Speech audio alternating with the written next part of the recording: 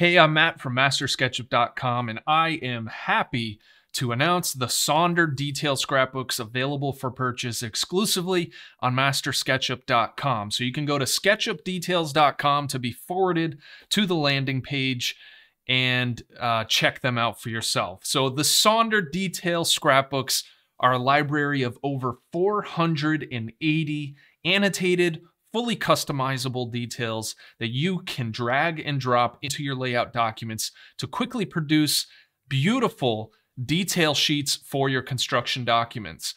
But in this video, I want to show you how these can save you a ton of time, not only in building your detail sheets, but implementing a library like this can significantly speed up your workflow on your entire project because it enables you to model at a much lower level of detail. So that means you're going to complete your projects faster, and you're going to be able to make changes to your model much faster as well. So let's go ahead and explore the Sonder detail scrapbooks, and I will show you exactly what I mean.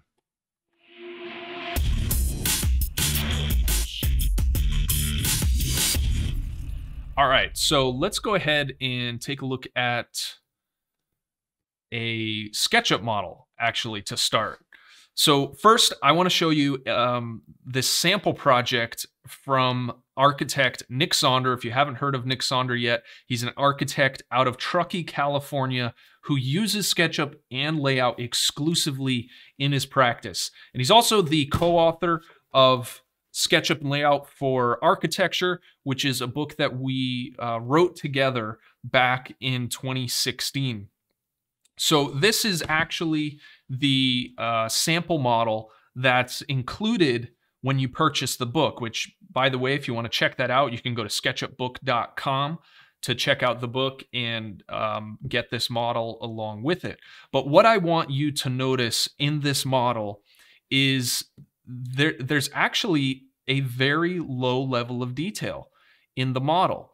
So what I mean by that is if we look at the structure, so I'll just hide the second floor for a second, and let's just look at the wall structure. So the wall structure is very simple. It's literally just extruded rectangles. You know, these are all solid. Look at an X-ray view here. These are all just solid shapes that are extruded.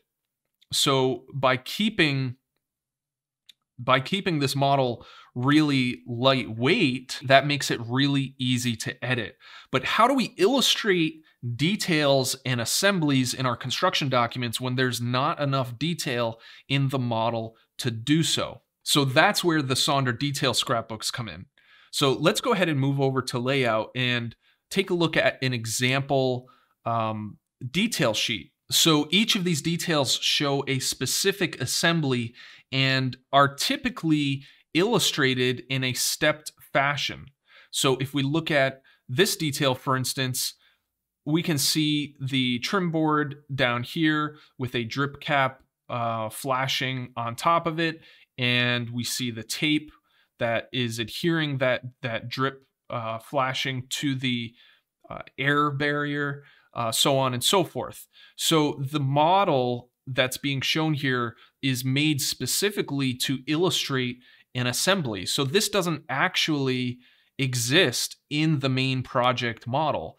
This exists as a separate detail model that is used specifically to show this high level of detail assembly. And again, so if we look at the outside corner here, we can see we have some studs, we have insulation, we have the sheathing, the air barrier, the trim, the siding. And so if we compare that to the SketchUp model, it's a much simpler representation of that same area.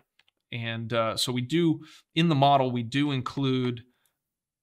recommend including, things like trim, some really substantial details that visually are important you want to include. But you don't have to model all the insulation and studs and all of that stuff and kind of the fine details of the trim.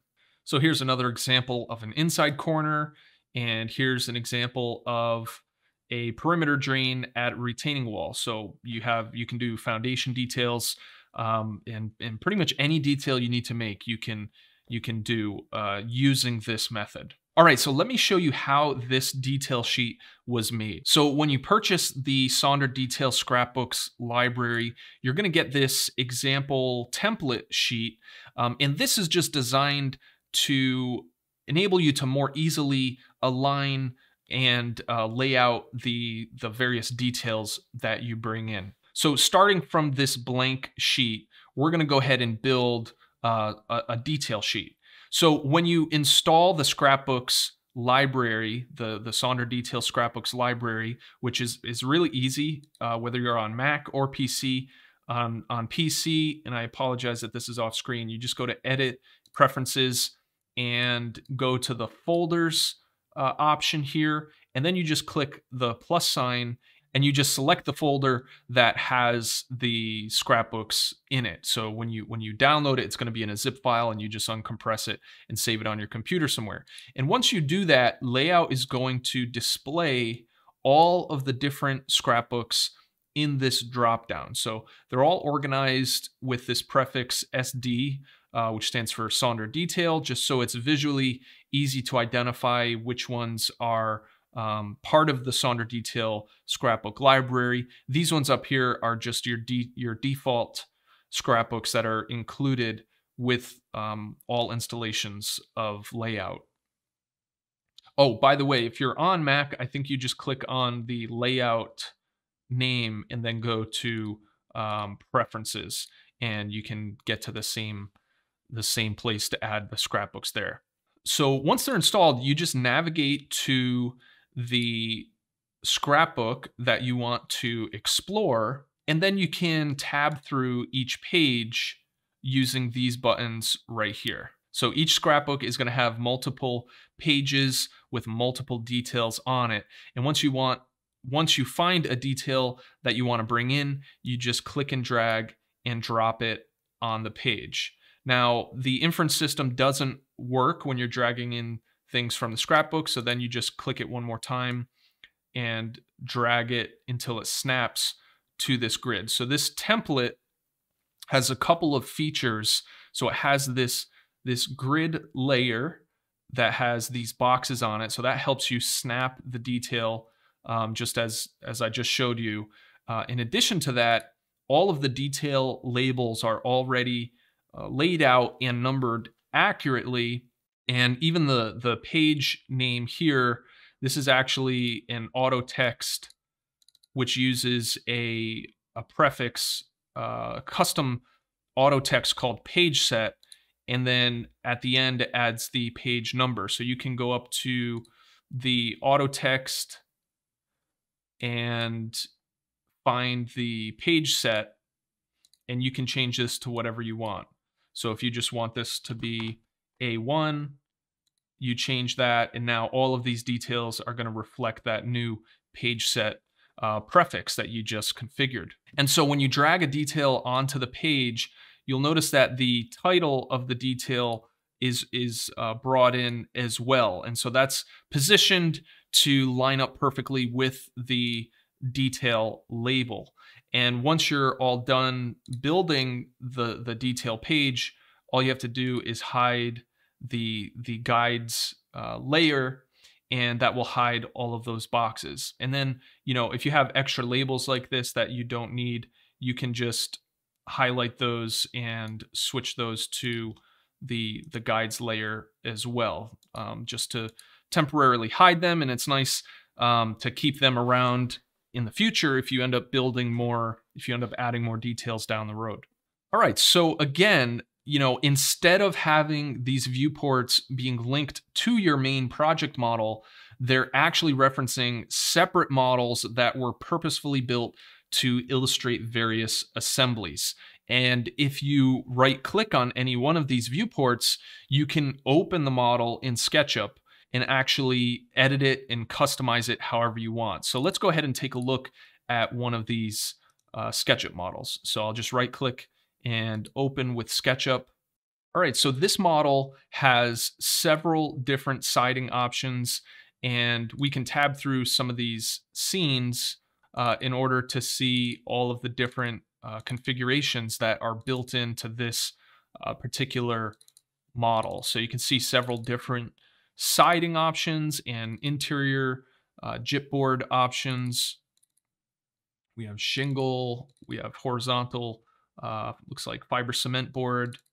And if we go to the working model, all of those tags are visible. So that's why it looks like, you know, a mess right here, because we're showing every single one of these options. But you can actually, you know, manually turn these off in order to configure this however you want. Now, most configurations will already have a scene configured and a detail template created in the scrapbook, so you can just drag and drop it right into layout. But you also have the ability to modify the model and add different objects however you need to fit your projects. You know, if there's any custom situation, you can always just add that into the model and save it. And you have the ability to either update your base library, where, you know, it'll make that change to the library. So every time you reference that detail or that scrapbook, it'll be changed every single time. Or you can make it project specific and just make a change in that one project. And one thing that's great about Layout 2020 is the ability to toggle tag visibility from right inside of Layout. So let me hide this. So what I mean by that is, you know, right now we have the shingles visible, but we can easily turn that off and you know, change it to horizontal siding. So there's a lot of flexibility built right into Layout, being able to configure these details on the fly without having to, you know, look for the specific scene that's pre-configured. So you have a lot of flexibility in that respect. And another really cool feature is the fact that the labels are using Autotext. So since we changed the siding to horizontal, we need to update this label. Now, instead of having to manually type it in, we can just reattach this label to this new group, and then we can edit the text to pull the name of this object in order to display it.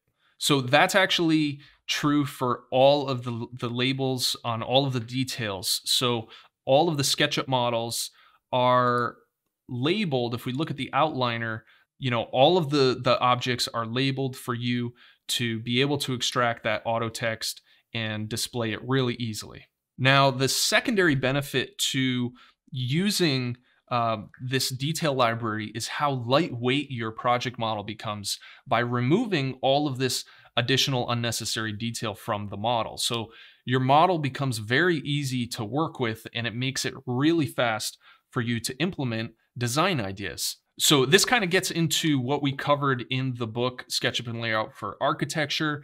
Again, this walks through Nick Sonder's entire process of using SketchUp and Layout, just native SketchUp and Layout. He doesn't even use a lot of extensions or plugins. So again, if you want to check this book out, if you haven't picked it up already, you can go to sketchupbook.com. Now, if you want to check out a preview of all of the scrapbooks, you can go to the website, scrapbookdetails.com. That'll forward you to this page, and you can scroll down to the bottom and expand these and preview all of the different scrapbooks that are included in the library. So this library represents over 10 years worth of work from Nick Sonder. So this is his personal collection that he's built up using SketchUp and Layout in his practice over 10 years. So you're going to be downloading over, it's like 720 megabytes of a compressed folder. So it's a really large library. All right, if you're interested in purchasing the Sonder Detail Scrapbooks, you can go to sketchupdetails.com to be forwarded to the sales page, or click the link in the description below. That's all I have for you in this video. Make sure to like and subscribe if you haven't already, and I'll see you in the next video.